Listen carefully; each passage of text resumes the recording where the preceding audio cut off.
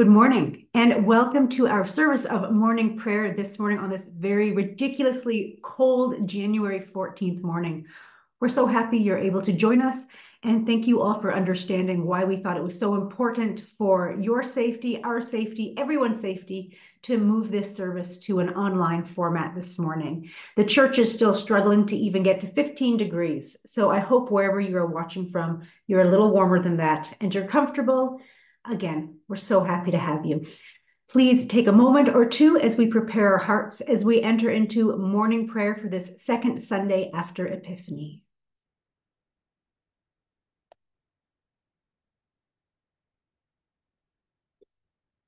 Lord, open our lips. And our mouth shall proclaim your praise. O God, make speed to save us. O Lord, make haste to help us. Glory to the Father, and to the Son, and to the Holy Spirit, as it was in the beginning, is now, and will be forever. Amen. The Lord is our refuge and strength. O come, let us worship. Let us pray together the Jubilate. Be joyful in the Lord, all you lands. Serve the Lord with gladness, and come before his presence with a song. Know this, the Lord himself is God.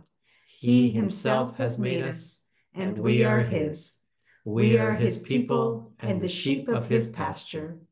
Enter his gates with thanksgiving. Go into his courts with praise. Give thanks to him and call upon his name. For the Lord is good, his mercy is everlasting, and his faithfulness endures from age to age. The Lord is our refuge and strength. O come, let us worship.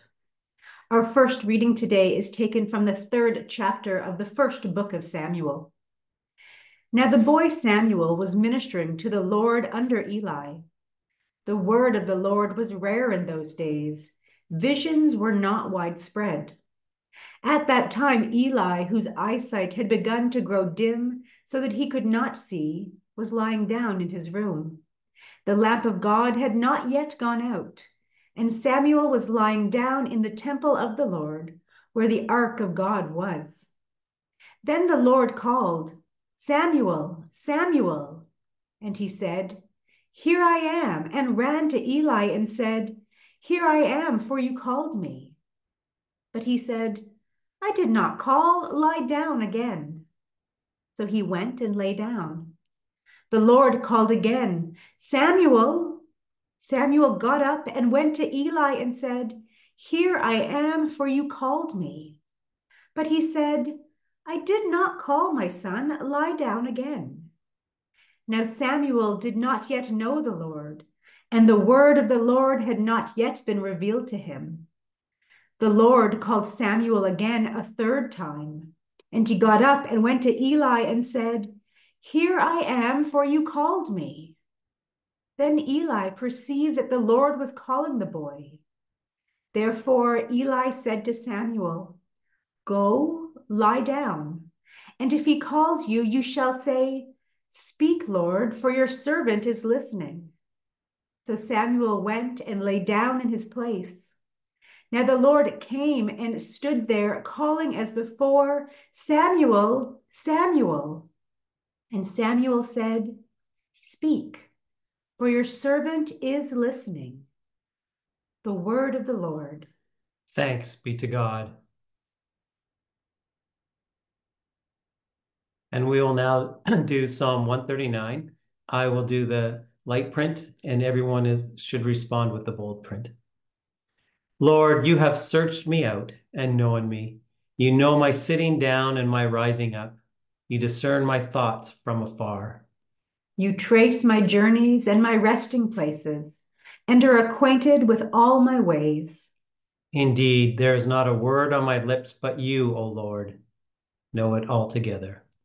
You press upon me behind and before, and lay your hand upon me. Such knowledge is too wonderful for me. It is so high that I cannot attain to it. For you yourself created my inmost parts. You knit me together in my mother's womb. I will thank you because I am marvelously made. Your works are wonderful, and I know it well. My body was not hidden from you, while I was being made in secret and woven in the depths of the earth. Your eyes beheld my limbs, not unfinished, in the womb. All of them were written in your book. They were fashioned day by day, when as yet there were none of them. How deep I find your thoughts, O God! How great is the sum of them! If I were to count them, they would be more in number than the sand. To count them all, my lifespan would need to be like yours. Our second reading for today is taken from the 6th chapter of the first book of Corinthians. All things are lawful for me, but not all things are beneficial. All things are lawful for me, but I will not be dominated by anything. Food is meant for the stomach and stomach for the food, and God will destroy both one and the other. The body is not meant for fornication, but for the Lord, and the Lord for the body. And God raised the Lord and will also raise us by his power. Do you not know that your bodies are members of Christ? Should I therefore take the members of Christ and make them members of a prostitute? Never. Do you not know that whoever is united to a prostitute becomes one body with her? For it is said, the two shall be one flesh. But anyone united to the Lord becomes one spirit with him. Shun fornication. Every sin that a person commits is outside the body, but the fornicator sins against the body itself. Or do you not know that your body is a temple of the Holy Spirit within you, which you have from God, and that you are not your own? For you were bought with a price. Therefore, glorify God in your body. The word of the Lord. Thanks be to God. The Lord be with you. And also with you. The Holy Gospel of our Lord Jesus Christ according to John. Glory to you, Lord Jesus Christ. Jesus decided to go to Galilee. He found Philip and said to him, "Follow me." Now Philip was from Bethsaida, the city of Andrew and Peter. Philip found Nathanael and said to him, "We have found him about whom Moses in the law and also the prophets wrote, Jesus, son of Joseph from Nazareth." Nathanael said to him, "Can anything good come out of Nazareth?" Peter said to him, "Come and see." When Jesus saw Nathanael coming toward him, he said of him, "Here is truly an Israelite in whom there is no deceit." Nathanael asked him, "Where did you get to know me?" Jesus answered, "I saw you under the fig tree before Philip called you." Nathanael replied, "Rabbi, you are the Son of God. You are the King of Israel." Jesus answered, "Do you believe because I told you that I saw you under the fig tree? You will see greater things than these." And he said to him, "Very truly I tell you, you will see heaven opened and the angels of God ascending and descending upon the Son of Man." This is the gospel of Christ. Praise to you, Lord Jesus Christ.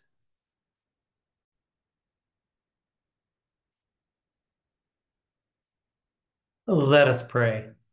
Loving God, thank you that you long for us to hear your voice. Help us to not only hear you calling us to follow, but to walk in your footsteps each day, so that we might experience the abundant life you promise. Amen. Have any of you ever been in a conversation with someone only to realize partway through that conversation that one of you isn't really listening? Or at least somewhere along the way, one of you has gotten lost or has been unable to follow the thread of the conversation? I must admit that I have been in conversations where my attention has drifted off or my mind has been somewhere else, and I have tried to fake it like I've been following along. Typically, when I try to fake it, it doesn't turn out well, especially with Danielle, who is great at calling me out in order to get me back to where my focus belongs. When this happens to me, I have found that it is better to simply confess to the person that I am talking with that I haven't really been following as closely as I should have been, that I don't actually know what they have been talking about. It is a bit embarrassing, but by apologizing, it allows for the conversation to continue with only the need for a brief recap to occur. Usually for me, I find that my ability to be present in a conversation is directly related to the level of tiredness I am experiencing. When I'm really tired, it is more difficult to pay attention, to keep focus, to be fully present. I remember when I was doing chaplaincy work at the Royal Alec Hospital, where I occasionally was on call for 72 hours straight, often with only a few hours of sleep each night. If I was paged at 3 a.m., it took a few minutes to actually have my ears fully connected to my brain so that I could be fully present for people. Perhaps that is why I relate to Samuel in today's passage. I fully understand what it is like to try to pay attention to what is being said after being startled awake. Being awoken suddenly results in requiring a few extra moments or minutes to get to the point of consciousness that allows for the brain to connect the dots in a conversation. To make it even more challenging for Samuel is the fact that he is probably a teenager when he is called by God to be a prophet. And as most of us have experienced, either as a teenager ourselves or trying to talk to a teenager, it is sometimes a difficult endeavor to have a meaningful conversation, either late at night or first thing in the morning. Teenagers need their sleep even more than adults, so waking them up unexpectedly should only be done in extreme circumstances. Imagine trying to have a deep, thoughtful conversation with a teenager who has just been woken up from either a deep sleep or even a nap. Not something that most of us would put on our bucket lists of must do. Well, anyways, Samuel is woken up. He is startled with a voice calling out his name. Once the brain fog clears, he remembers that only Eli is around. So it is natural for him to assume that it must be his mentor who has called out for him. In fact, I don't know about you, but if I heard a voice as I was coming out of my dream state, I would assume it was the voice of someone I lived with. So it doesn't seem surprising to me that Samuel would go to Eli. After the first time, where Eli declares he didn't call Samuel, there are two more times when Samuel hears a voice that he decides must be Eli. Perhaps Samuel thinks that Eli is playing a trick on him. Perhaps Samuel thinks that this must be some kind of test. Regardless of what Samuel was thinking, what we know is that Samuel doesn't recognize God's voice. Now, before we start to shake our heads at the slowness of Samuel to recognize that it wasn't Eli calling him, we need to understand what is actually happening here. In the passage, we are told, now Samuel did not yet know the Lord, and the word of the Lord had not yet been revealed to him. So at this point, the one who was to become a prophet, to speak on behalf of God, does not know God. Thus, not recognizing God's voice seems like the reasonable, even expected response for Samuel. The question that we should be asking is not the one of judgment, wondering how Samuel couldn't recognize God's voice. The better question is asking, how will Samuel recognize the voice of God? We need to remember that Samuel, who had been dedicated to the service of God by his mother at birth, lived in the temple at Shiloh under the supervision of Eli. This meant that Samuel was a student. He was being guided, being taught about God. But until he heard the voice of God, until he had a personal encounter with God, Samuel had no way of recognizing God's voice. It was Eli who finally understood that it was God speaking to Samuel, God calling out to Samuel. Yet it took Eli 3 times before he figured it out. Thankfully, God is not the one and done type. God's love is stubborn. God does not ever give up, which is good news for Samuel and us. Now, once Eli knew what was happening, he knew how to assist Samuel. Eli told Samuel exactly how to respond to the voice. It was not left for Samuel to begin the dialogue with God, as it is not even clear that Samuel at this point understood that it was God speaking to him. What is intriguing to me regarding this initial exchange between God and Samuel is the ordinariness of it. God doesn't speak in some secret code. God doesn't require Samuel to know some secret or hidden message. God is simply saying hi, and all that is required of Samuel is to say hi back. It is only after Samuel says hi, signaling that he is listening, that God enters into a more intense conversation. And it should be remembered that Samuel, although still young, had already been in training for almost a decade with Eli. There is a foundation, an understanding about God that allowed Samuel to take the conversation seriously. Yet this was the beginning, not the end of a lifetime of conversations, the start of an intimate relationship that would see Samuel become a spokesperson for God, a prophet, and leader for Israel. This story of Samuel makes me wonder about the calling by Jesus of the first disciples. The first disciples would have been similar to Samuel in that they would have grown up with the stories of how Yahweh had been with the Jewish people, guiding and providing for them. They would have been familiar with the story celebrated at Passover, where God freed their ancestors and made Israel a mighty nation.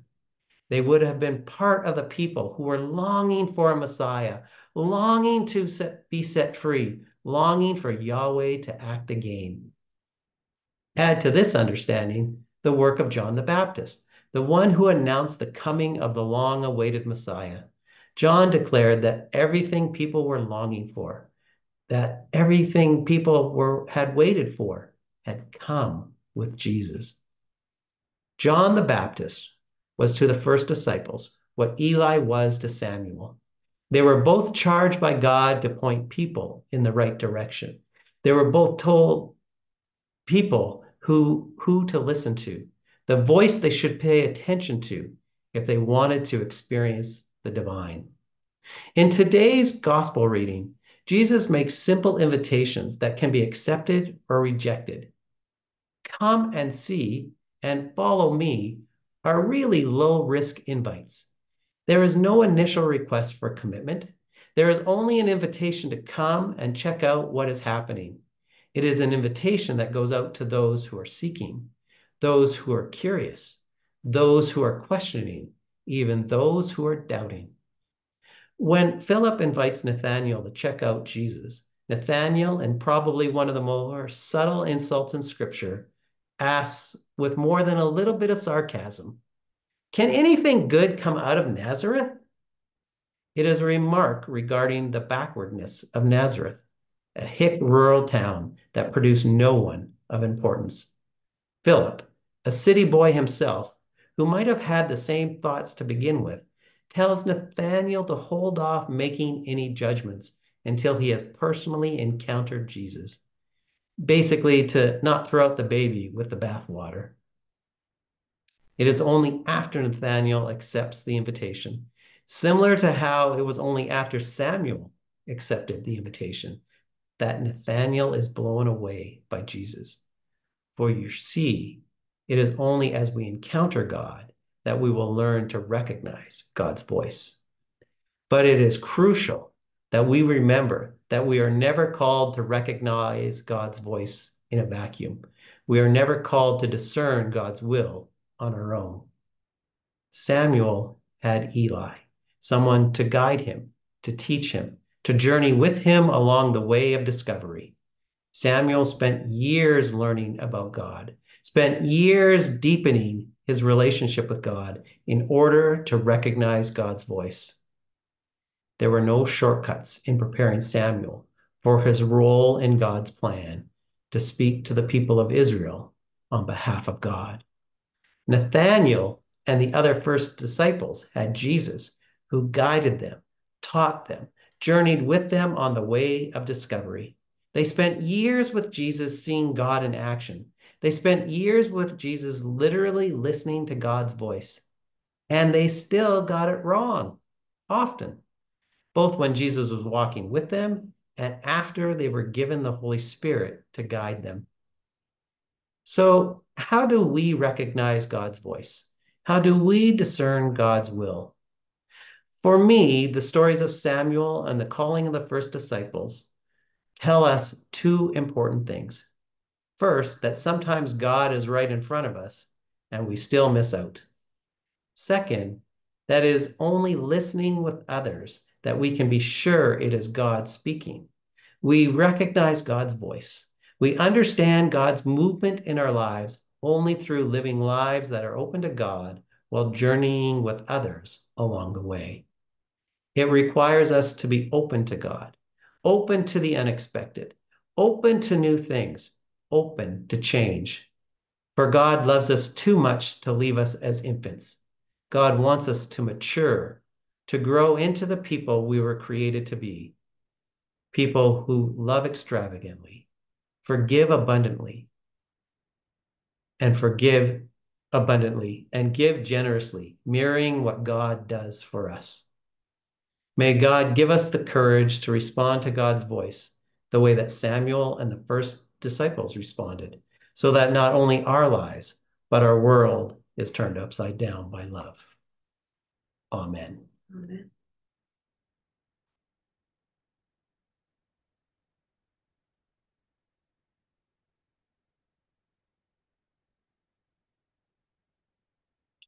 And now let us affirm our faith in the words of Hear, O Israel.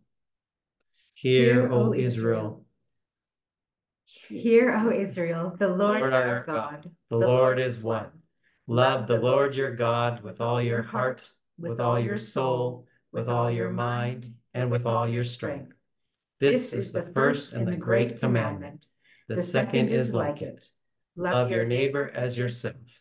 There is no commandment greater than these.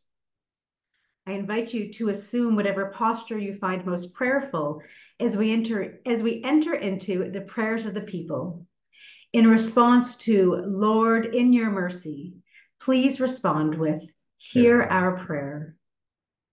And today I'd like to give a special thank you to our lay reader, Marian Allen. She was on for doing the intercessions today, and she has graciously sent me her prayers so that we can share them with you. So with that, let us enter into the prayers of the people. Let us pray. O God, you spoke your word and revealed your good news in Jesus the Christ. Fill all your creation with that word again, so that by proclaiming your joyful promises to all nations and singing of your glorious hope to all peoples, we may become one living body, your incarnate presence on earth. Lord, in your mercy, hear our prayer. O God, as we experience the most intense cold weather of this winter, we remember everyone struggling to survive on the streets, in encampments, or anywhere they can find to stay warm. Help us to be more generous in meeting the needs of the unhoused and in accepting their right to survive in conditions that few of us would choose. Help us to remember that God knows and values each of us as unique human beings. Lord, in your mercy, hear our prayer. We also remember everyone affected by the terrors and hardships of war, especially in Gaza, Israel, Ukraine, and Russia. Give both combatants and civilians the courage to hope for a better future. Help them to find creative ways to balance the desire for justice and the need for peace, and thus to bring war to an end. Lord, in your mercy, hear our prayer.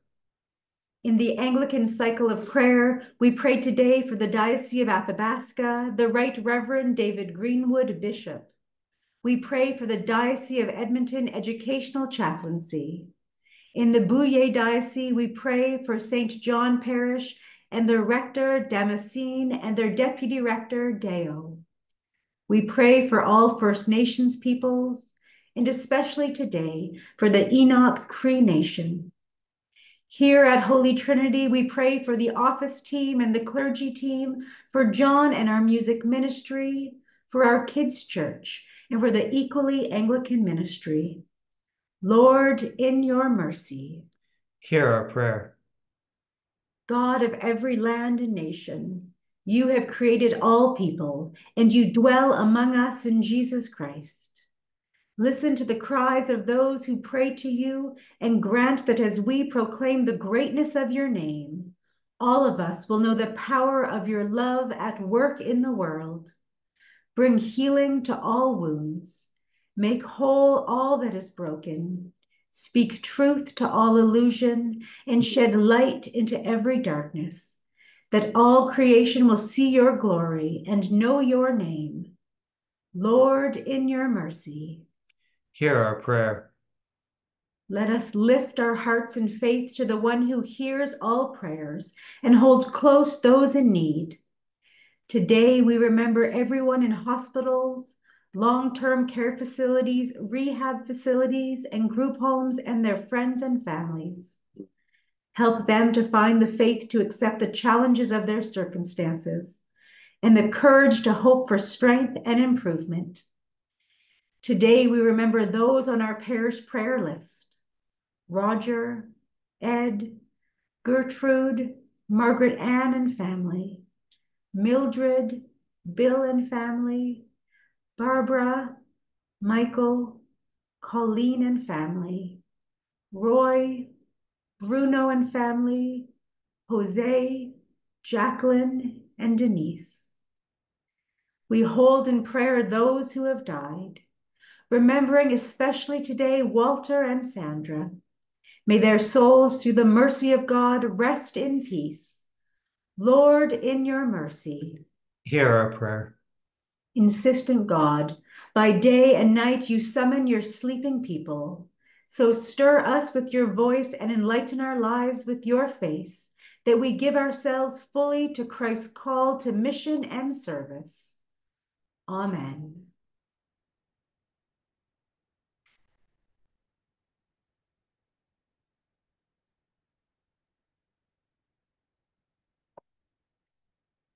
And now let us pray the collect of the day. Almighty God, your Son, our Savior, Jesus Christ, is the light of the world. May your people, illumined by your word, shine with the radiance of his glory, that he may be known, worshiped, and obeyed to the ends of the earth, who lives and reigns with you in the Holy Spirit, one God, now and forever. Amen. And now, as our Savior Christ has taught us, we are bold to pray. Our Father, who art in heaven, hallowed be thy name. Thy kingdom come, thy will be done, on earth as it is in heaven. Give us this day our daily bread, and forgive us our trespasses, as we forgive those who trespass against us. And lead us not into temptation, but deliver us from evil. For thine is the kingdom, the power, and the glory, forever and ever. Amen. Let us bless the Lord. Thanks be to God. The Lord bless us and keep us. May the Lord's face shine upon us and be gracious to us. May the Lord look upon us with favor and grant us peace. Amen. Amen. Thank you all for joining us today. Thank you for understanding why we're coming at you via online. And we look forward to worshiping with you in person next week. Until then, stay safe, stay warm, and God bless all of you.